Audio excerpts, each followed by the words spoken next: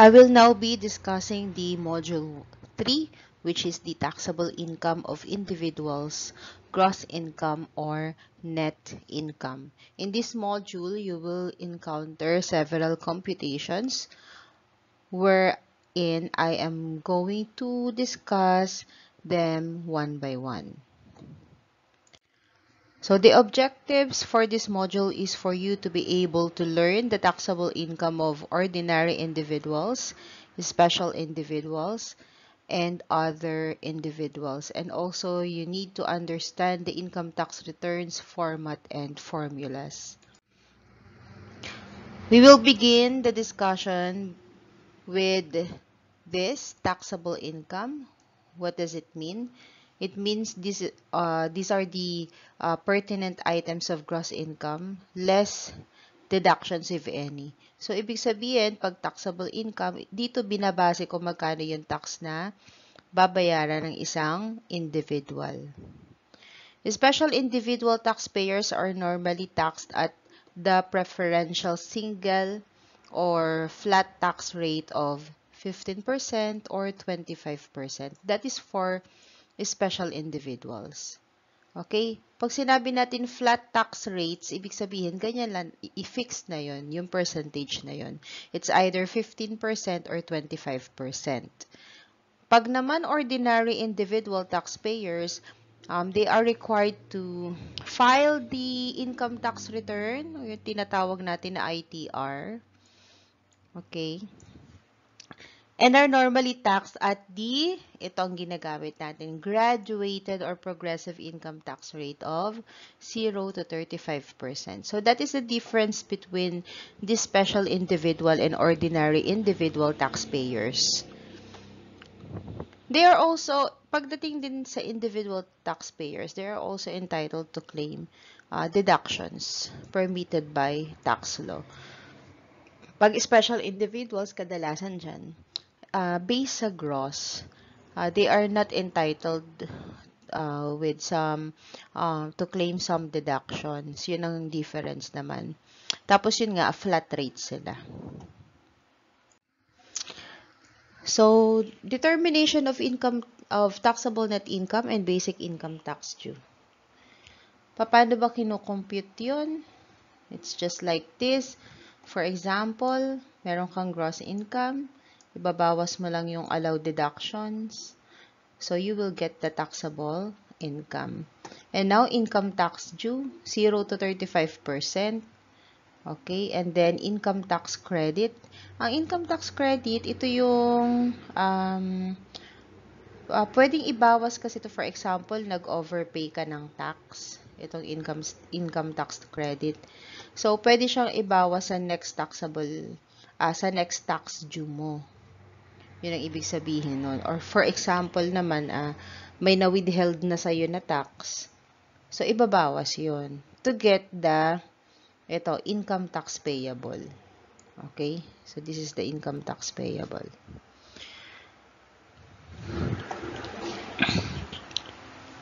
Okay. Next. So, ito yung basihan niya na, yung kanina. Ito yun. Paano ba yan kinocompute? For example, ang income tax mo ay 250,000 flat. So, dito, 0 yung tax mo. Wala kang babayaran tax. Pag naman nag-exceed siya ng 250, kaya nga nakalagay dito over, nag-exceed ng 250, pero not over 400,000. Okay? Hindi siya sumobra ng 400,000. So, ang tax mo ay unay 0 plus 20% ng excess ng 250,000. For example, ang income mo, ang taxable income mo is 200. Lagyan natin ng For example, ang taxable income mo is 270K. Pagpasensyahan nyo na yung sulat ko. 270K. So, ano gagawin mo to compute? Ang gagawin mo, i-minus mo yung 250.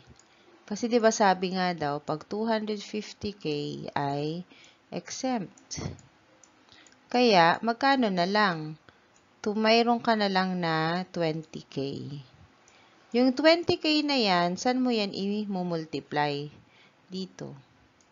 So, that would be times 20% or pwedeng 0.2. Ayan, 0.2. So, magkano yung 20k times 0.2? So, that is 4,000. 4k. So, sa 270,000 na income mo, taxable income mo, ang income tax due mo is 4,000. Okay, based doon. Ngayon, pag lumagpas ka ng 400,000, dito ka na sa bracket na to. Okay? Dito ka na. Pero dapat hindi lalagpas ng 800,000. Okay, lagyan natin ng example. Ito 400,000, ito hindi lalagpas ng 800,000. For example naman, ang taxable income mo is 500k.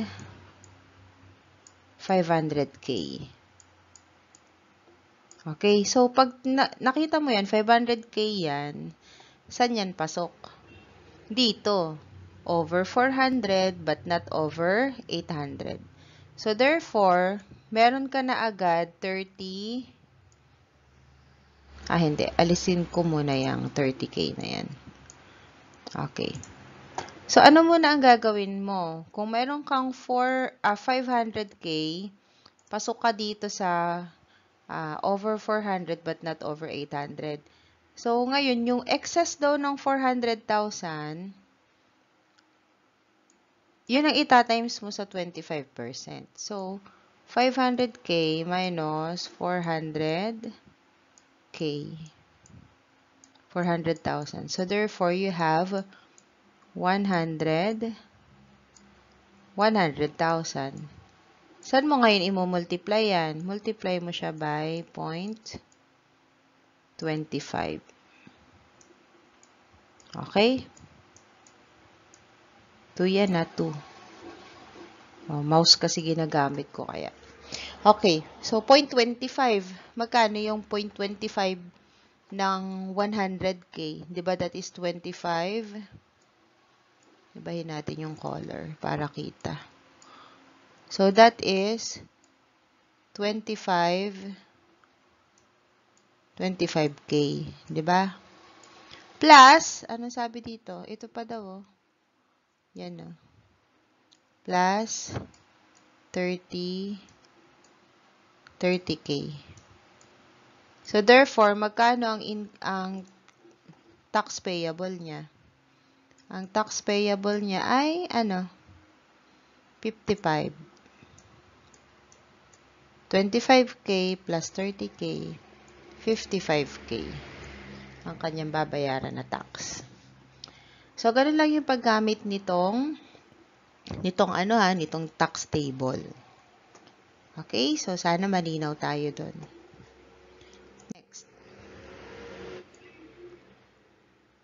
Ngayon, under NIRC daw, 2017, in years 2023 onwards, okay, ito na daw yun, magiging tax, magiging table na gagamitin.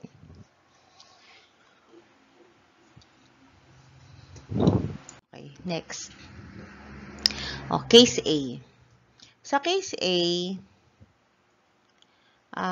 income tax due if taxable net income is given. Ayan. Ito na yung madali. Kasi given na yung taxable net income. So, kung given na yan, ganito lang yan. Ang income tax due mo is, kasi diba 860,000 daw yung taxable net income. So, ang magiging niyan is, diba excess siya ng 800,000. So, yung excess ng 800,000, i-multiply mo.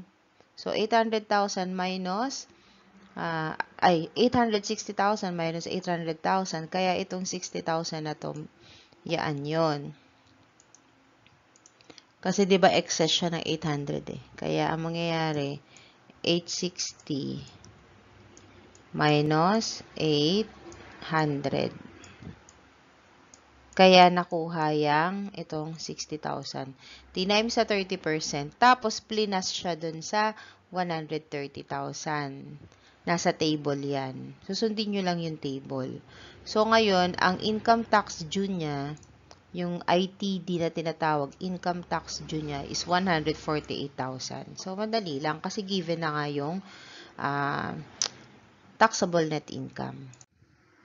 Sa case B naman, okay,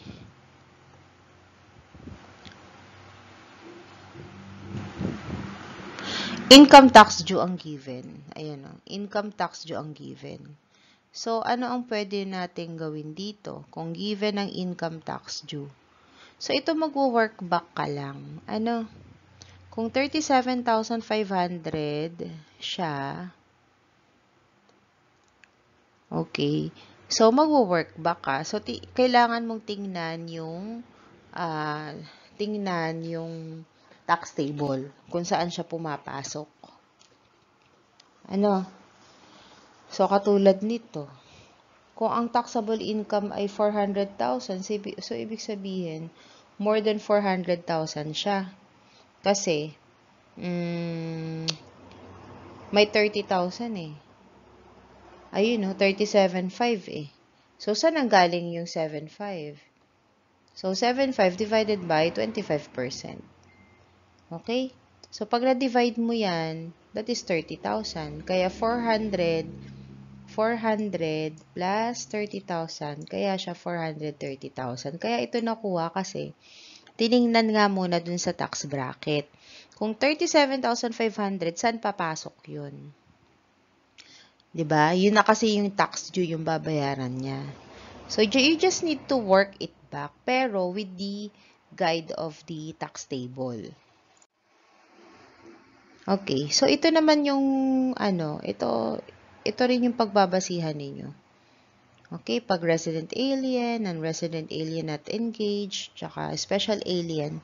So, pag resident alien, tsaka resident citizen, so yan, no, nakita ninyo, pare-pareho yan, 0 to 35%. Okay, resident alien, ganun din. Pero, Philippine lang. 0 to 35% din. Pero pag non-resident alien, not engaged in business in the Philippines, 25%. Pag special alien naman, or special Filipino employee,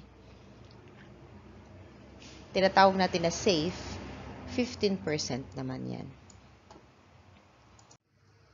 So, income tax for resident citizen.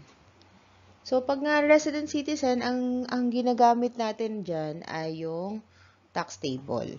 Kaya that is, nakita niyo taxable net income world. Pag sinabing taxable net income world, ang kukuhaan ng tax sa kanya ng gobyerno ay hindi lamang yung income niya sa Philippines. Kukunan din ng tax pati yung income niya sa iba't ibang panig ng mundo kung meron. Kaya, world. Times 0 to 35% percentage, which is based on the tax table. Okay?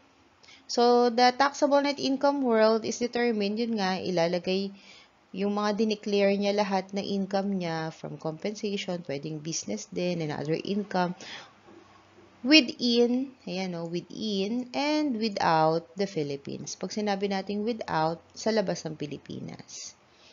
Okay, the excess of gross income world over the allowed deduction world is called the taxable net income world. Kasi 'di ba? Pag minus natin yung deduction at saka yung gross income niya, taxable net income world ang tawag doon. Okay. So, standard format of income tax return for resident citizen. So, ito yung format. Una muna, kukunin yung gross income Philippines, ayan, gross income abroad. So, pag pinag-plus mo sila, katulad dito, 1.5 1,250,000 plus 675,000. So, makukuha natin yung GIW, which is the gross income world. So, that is 1,925,800.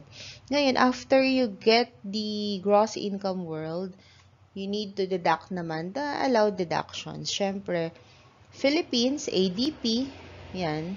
Allowed deductions Philippines and allowed deduction world, ADA. So that is 610,000 plus 620,000. So that is 1,230,000. And then from that, you will get the taxable net income world or the TNIW, which is the 695,800. And then from that, titignan mo na dun sa tax table kung paano mo makukompute yung income tax due niya. Okay, so hindi ko na ito ipapaliwanag because naipaliwanag ko naman na ito dun sa unang slides. So, ang nakuha dito is 103,950. Okay, if you need more clarification, you may ask it naman on our GC. Tanong yun na lang pag may mga clarification kayo na kailangan regarding this topic. Okay, next, final income tax for resident citizen. Okay. So, ayan. Ang tinatawag kasi dyan yung mga passive income, di ba? Tsaka yung mga sa mga capital asset. Meron naman mga given rates dyan, nasa module din, kung paano siya makukompute. And also, income exempt from income tax for resident citizen. Ang kadalasan talaga, syempre, under train law, ang talagang exempt from income tax ay yung tinatawag natin na minimum wage. Minimum wage earner or yung na-earn ng isang citizen, resident citizen, as from statutory minimum wage item. Okay? So, later ipapaliwanag natin yan. Rule number 2, income tax for resident alien, non-resident citizen, non-resident aliens engaged in business in the Philippines. So, paano naman yan? In general, pag resident aliens, non-resident citizen, tsaka non-resident aliens engaged in business in the Philippines, they are based on 0 to 35% or the tax table. Pero, ang pinakaiba nga lang niya, ang kukuhaan lang natin ng tax ay yung taxable net income niya within the Philippines. Okay, so these are the compensation income, business income, or other income that are derived or incurred that are derived within the Philippines and ang allowed deductions niya rin ay yung na-incur lang within the Philippines. So that is the rule. Yun ang pinagkaiba niya sa resident citizen. So this is the standard format for computing the income tax due. So as you can see, ang gagamitin lang dito is the GIP, which is the Gross Income Philippines. Then deduct the ADP, which is the Allowed Deduction Philippines, to get the taxable net income Philippines. So dito 1,235,000 less 870,000. So you will get 365,000. And from that, gagamitin na yung tax table to get the income tax due.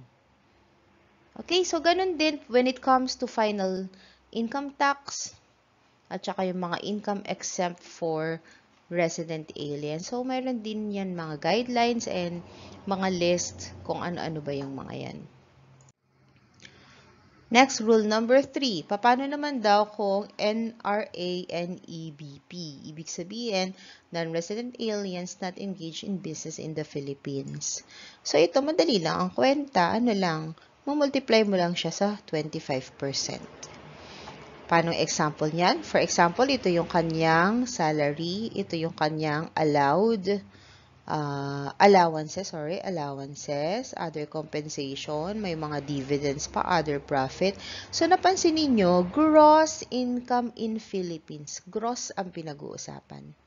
Wala kang ibabawas. Okay?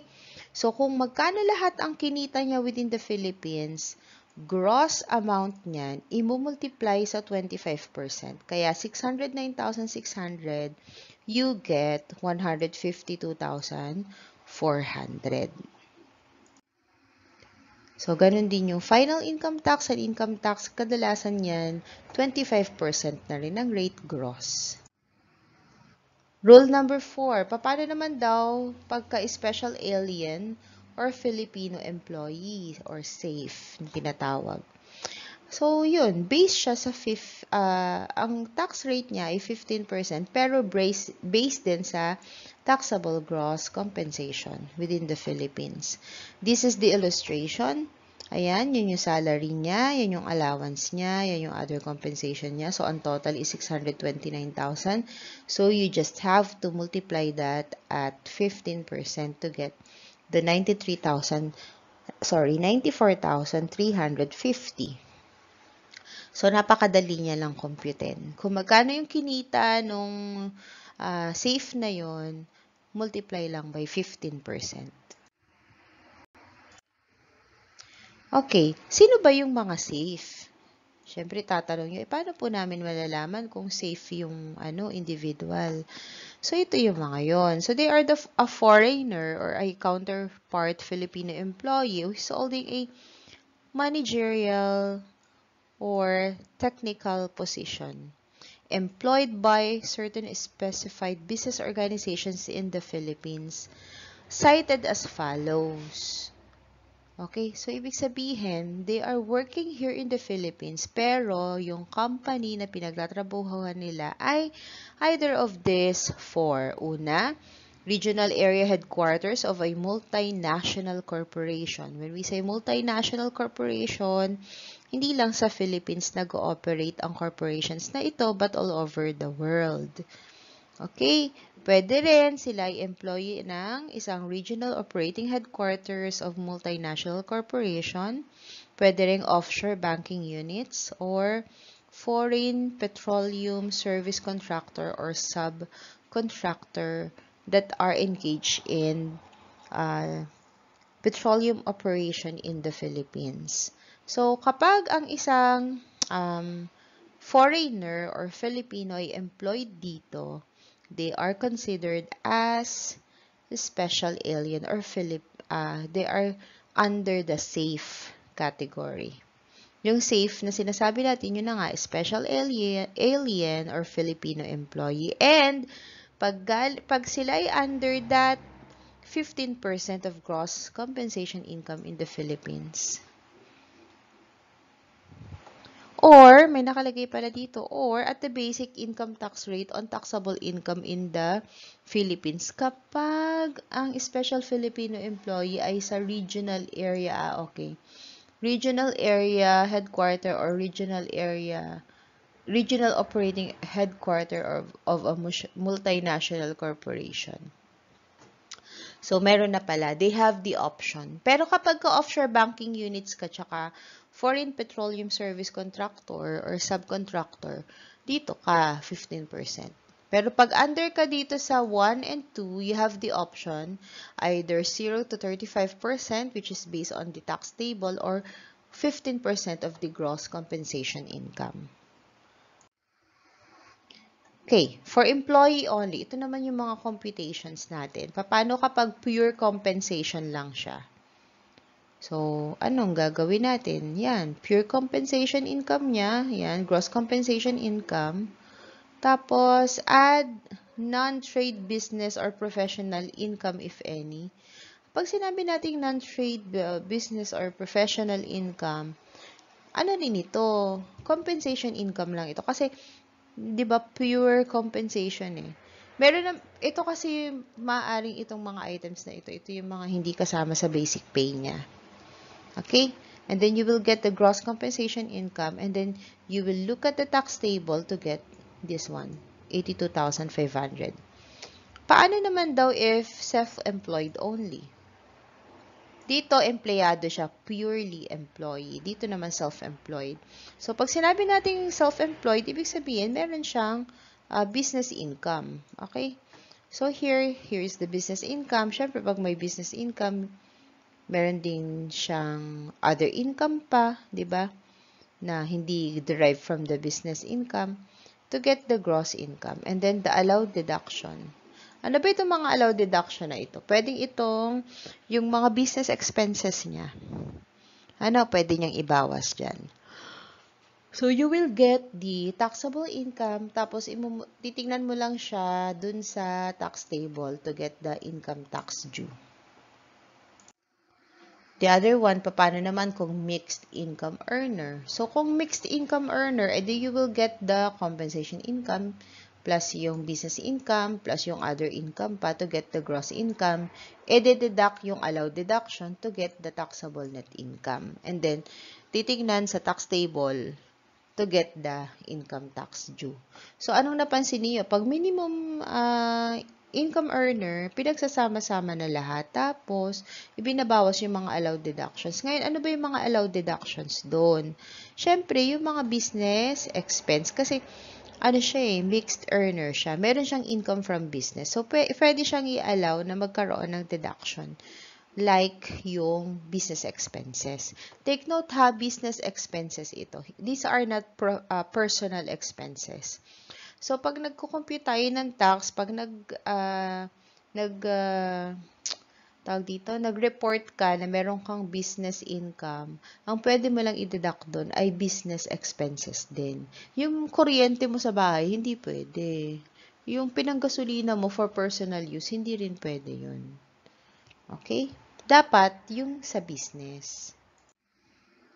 So, now we will go to the income taxation for the minimum wage earner. So, you are familiar naman na with what a minimum wage earner is. So, ibig sabihin, pag minimum wage earner ka, you are under a private sector, paid ka within the statutory minimum wage. Okay, when we say statutory minimum wage, ito yung fixed rate na binibigay ng Regional Tripartite Wage and Productivity Board. So, depende ito kung nasa ang lugar ka. Kung nasa syudad ka, mas mataas ang minimum wage. Pero pag nasa probinsya ka, medyo mababa siya kasi it depends on the place that you're working in. So, compensation income of employees in the public sector. Pagka naman public sector ka, at more than ka sa statutory minimum wage in a non-agricultural sector, applicable yun kung saan siya naka-assign. Okay, basic salary of minimum wage in public sector shall be equated in the SMW in the non-agricultural sector. Next, basic pay. Pag basic pay, ang kasama dito, ito yung COLA na tinatawag, which is the cost of living allowance. Kasama din dyan ang holiday pay, overtime pay, night shift differential pay, hazard pay na na-earn ng minimum wage earner. Covered yun dun. Pero, pwede rin naman siyang makareceive ng additional compensation, di ba? Such as, commission, honoraria, fringe benefit, incentive benefits. Ngayon, meron tayong na-discuss na, di ba? These are, pwede siyang maging exempt. Pero, hanggang 90,000 lang a year. Pag lumagpas ng 90,000, yan. Okay. Pwede na siyang maging taxable. Pero dapat, hindi yun yung basic pay. Okay? Yun yung, dyan, rule yan. Paano daw pag may other income yung minimum wage earner? For example, meron siyang business, nagpa-practice siya ng profession. Okay? So, they are not exempt from income tax. Okay? They are not exempt. Hazard pay shall mean the amount paid to the minimum wage earner. Pag sinabi kasi nating hazard paid, binibigay ito kapag kayong empleyado ay exposed to distress or isolated station ka sa camp o kaya naman exposed ka sa great danger, okay, peril of life, ayan, kaya may hazard pay ka. Ngayon, any hazard pay paid to MWEs which does not satisfy the above criteria is deemed subject to income tax. So, ganito ha, pag daw binayaran ka ng hazard pay, kahit na MWEs ka, at hindi na satisfy yung criteria sa taas, ibig sabihin, tawag dito, tinawag lang siya na hazard pay, pero hindi ka naman isolated, hindi ka naman distressed, hindi ka naman nag-work sa, kumbaga hindi na meet itong mga criteria na sinabi dito. The consequence will be, it will be subject to income tax at withholding tax. So reduction of the diminution of wage for the purpose of exemption from income tax shall constitute misrepresentation of therefore automatic disallowance of expense. Okay, so hindi rin pwede yan. Wage order shall not cover the household or domestic helpers, person or person service or other person including the family driver. So hindi rin yung kasama. Now, paano ang income taxation for non-minimum wage earner? So pag minimum wage income consisting only the 5 statutory minimum wage items. So, yung 5 statutory minimum wage items na yon pinakita na natin dun sa una. Kasi pag sinabi nating minimum wage earner, exempt talaga sila sa tax. Mamaya makikita ninyo kung paano yung computation. So, income taxation daw for taxable minimum wage earner. Okay. So, itatax sila like like ordinary income taxpayer, and they also should file their income tax return and pay their taxes dues. Now, what are the items that are included as a statutory minimum wage? Una nga yung COLA, holiday pay, overtime pay, hazard pay, and night differential pay. Okay? So, taxable minimum wage earners, so ang taxable income nila, based pa rin sila sa 0 to 35%, which is the tax table. So here, wala ito dun sa una ninyong module, idinagdag ko lang ito kasi napansin ko, wala pa lang nakalagay na sample computation for the taxable income and tax due of a minimum wage earner. So we have here an example, si Mr. X. Okay. Siya daw ay nagwo-work sa 123 company. Si Mr. X ay not engaged in business. Wala din siyang other source of income.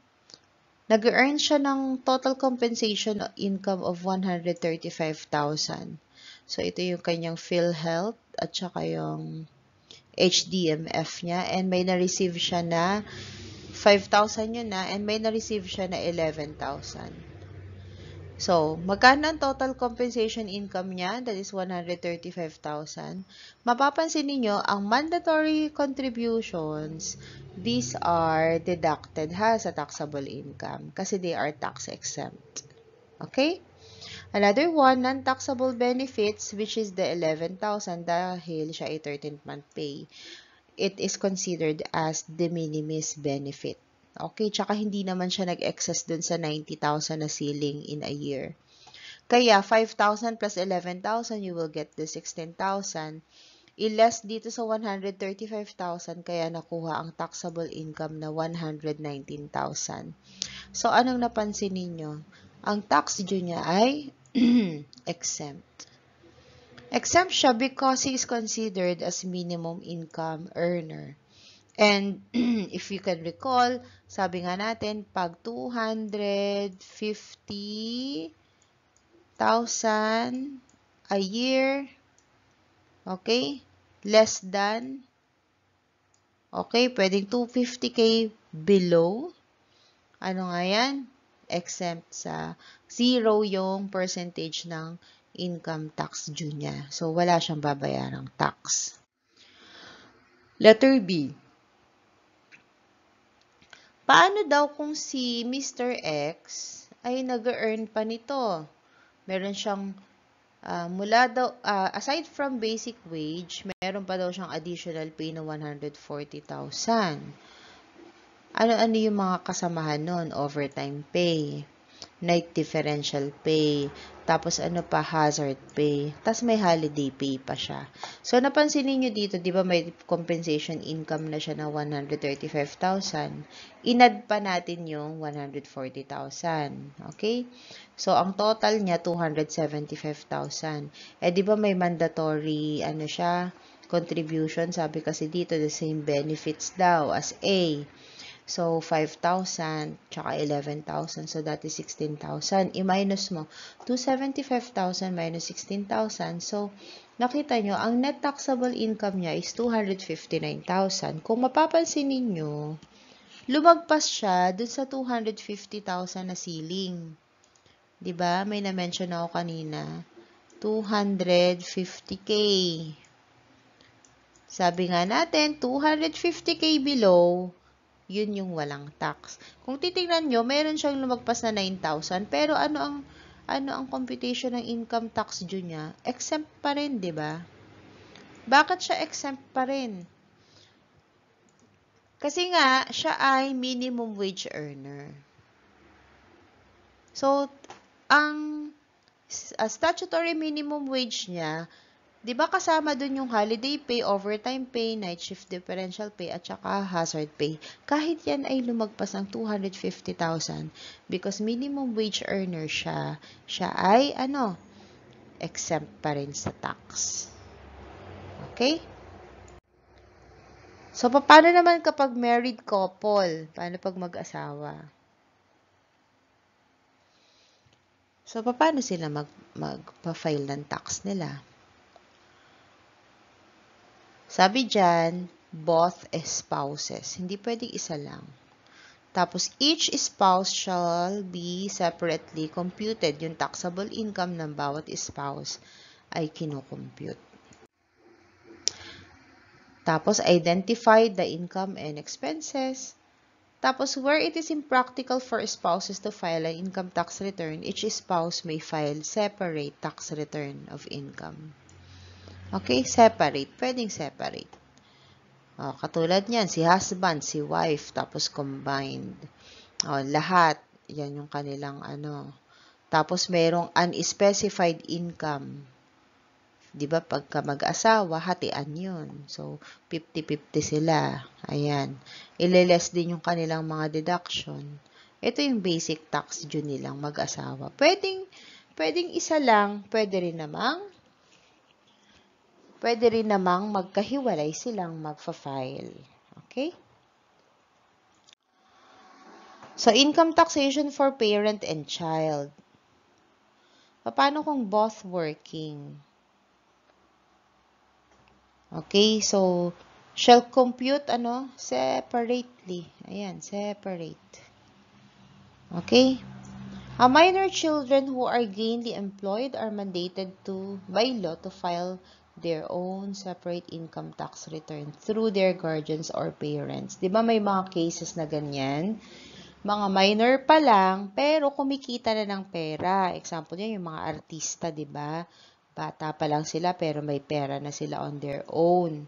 Dahil sa kinikita nila sa kanilang pag-aartista. So, paano yun? Yung bata, magfa-file siya ng separate income tax return niya. Pero syempre, hindi naman pwedeng siya yung mismo magfa-file through guardians or parents. Pero, bukod yung kanyang tax na babayaran. Okay, however, the income of an unmarried minor derived from property gratuitously received from a living parent by way of gift or donation shall be included and declared as part of the parent donor's gross income in his/her own tax return. Parang ganito.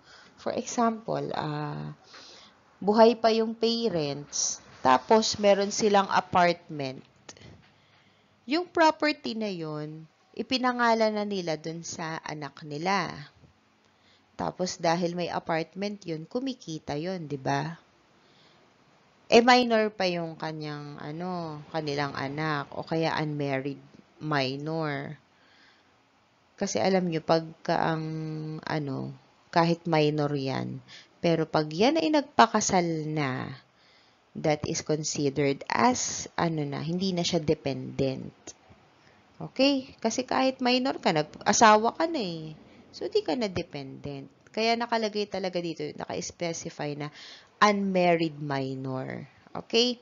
So, kapag kunwari, minor ka, married ka, tapos pinamanahan ka naman o niregaluhan ka ng mga magulang mo ng isang property na kumikita, you have to file on your own. Pero kung ikaw ay unmarried minor, yung iyong mga magulang or guardian ang magfa-file or donor ang magsasama nung income ng property sa income tax return niya. Okay, if the related donor's tax is still unpaid. Okay, ngayon, kung ang parent donor ay yung legal owner pa rin ng property at nung income na yun, siya pa rin ang magfa-file. Paano daw kung ito daw, the following situation, an income on such donated property shall be reported as part of child donee's gross income. Una, kapag daw yung donor's tax ay nabayaran na dun sa property na yun. So, ibig sabihin kasi, pag nabayaran na yung donor's tax, lumipat na yung property dun sa minor. Ayan o. When transfer of such property is exempted from donor's tax, in case the child donee is already the legal owner of the property. Pag naman exempted, so yun, legal owner na siya. So, parang ang rule dito, kung ang legal owner na ay yung minor, hindi na isasama yun dun sa income nung donor or ng parent. So, paano naman daw pag taxable estate? Ang estate, ito yung value ng property, okay, ng isang namatay na tao. Decedent on date of death. Pag sinabi nating decedent, ito yung deceased individual. Ibig sabihin yung namatay na individual na yung property niya ay subject sa law on succession. Pag heir or beneficiary, ito naman yung mga person na tatanggap ng property inheritance. Pag executor, ito yung person appointed by the decedent to take charge. Kadalasan ito yung mga abogado. Administrator, a person appointed by the court to take charge, preserve, manage, and distribute the estate of a deceased person. Administrator ang tawag sa kanila. So, meron tayong tinatawag na income-producing estate. Kasi, di ba, may pagkakataon na patay na yung may-ari, syempre. Pero, yung property niya, nag-earn pa rin ng income. Paano yun? Okay, so, ang mag-manage muna yung administrator. Hanggat hindi pa na ipapamahagi sa mga heir or beneficiaries, income na nade-derive doon, okay, shall not be subject to income tax on part of the said estate. Sabi dyan, yung estate daw na yun is considered as non-taxable estate.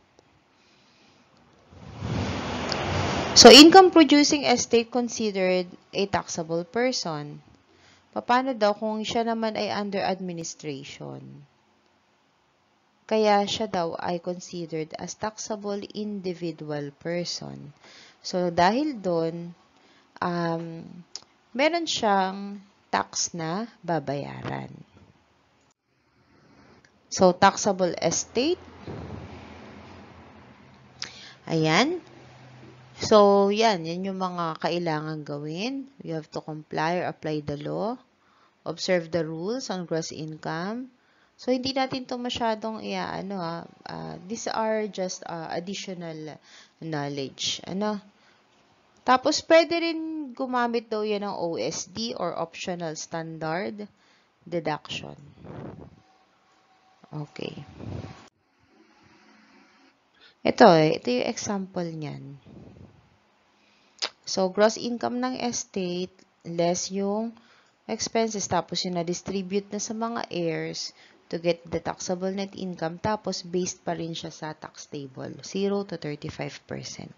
Dati, yung ganyang estate, meron yang bukod na tax table. Pero ngayon yun na rin.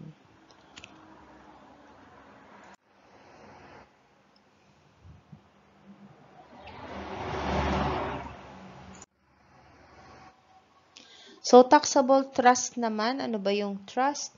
To agreement executed between a trustor guarantor to a trustee fiduciary whereby the property of the grantor is transferred to the trustee for conservation or management, and ultimately the title to the property in trust as well as the income therefrom will be transferred to the beneficiary as directed by the grantor. Meron kasi mga pangyayari na, for example, may property, nilalagay lang muna sa trust kasi wala pa of legal age yung beneficiary.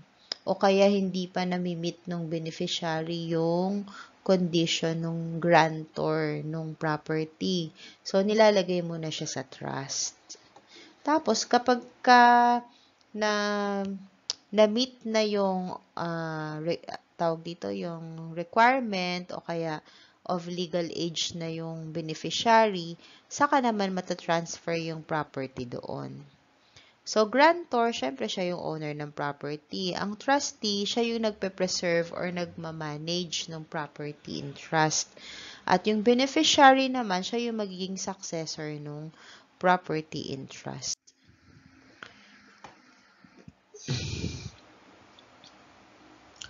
Ngayon, meron tayong tinatawag na trust na revocable.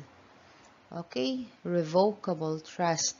Ang ibig sabihin ng revocable trust, yung title ay pwedeng mag-revert sa grantor anytime. Okay? Pag naman,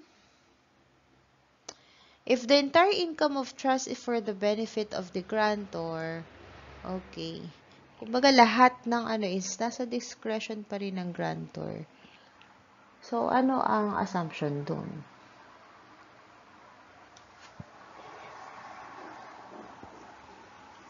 Ang income daw ay credited sa grantor. Kasi nasa kanya lahat din na benefit eh. And dahil sa grantor yon, it should be part of the gross income nung grantor sa income tax return niya.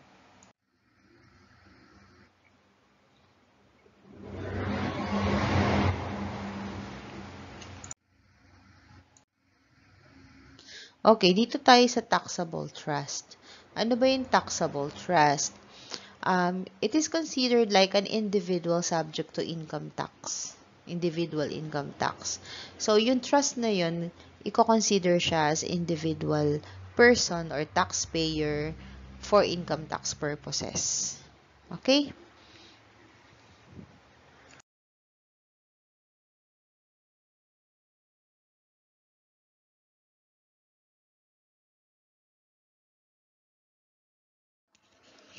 So, ito naman yung i-explain ko. Paano kung consolidated yung yung trust?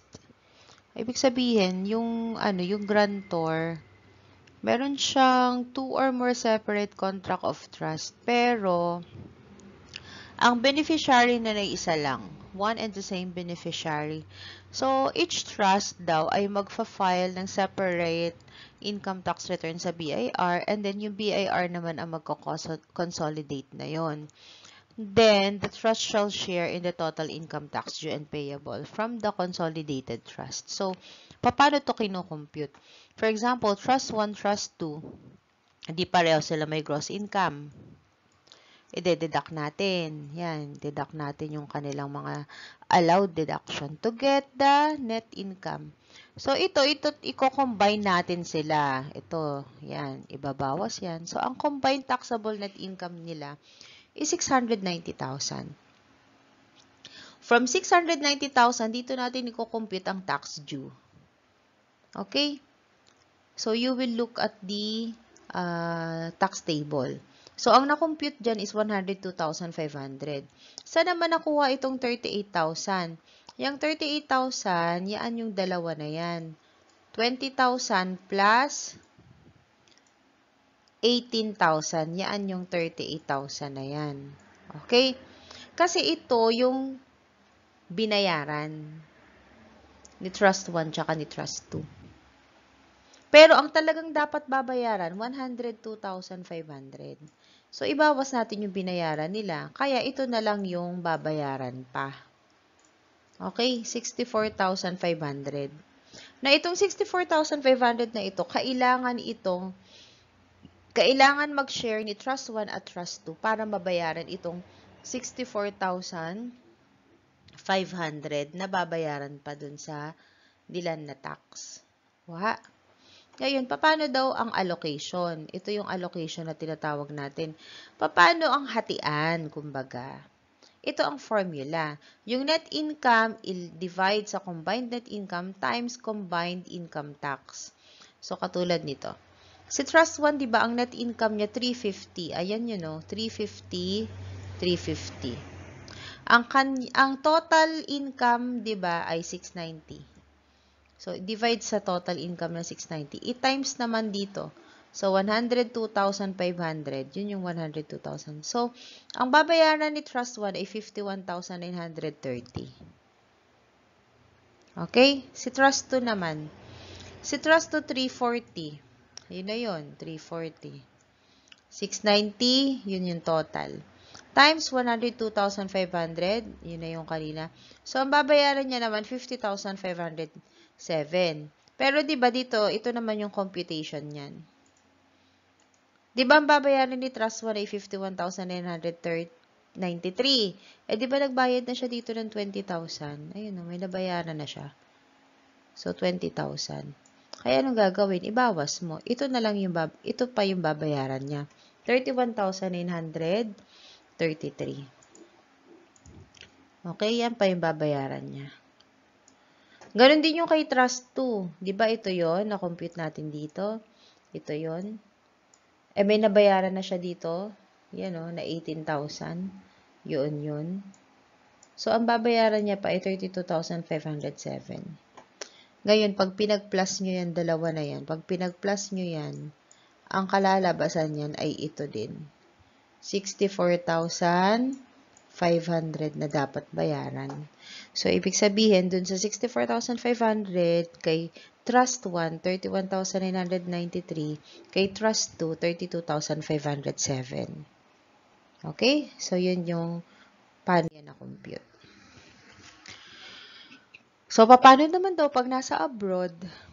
So, gross income from trust abroad, tapos allowed deduction, ayan, to get the taxable net income, tapos ang tax due niya ay based dun sa tax table pa rin. Okay? So, that's all the lecture. Yun lahat yung explanation ng mga computation. And then, kung meron kayong clarification regarding dun sa assignment ninyo, just ask me sa ating GC. Okay? And that's all, and thank you.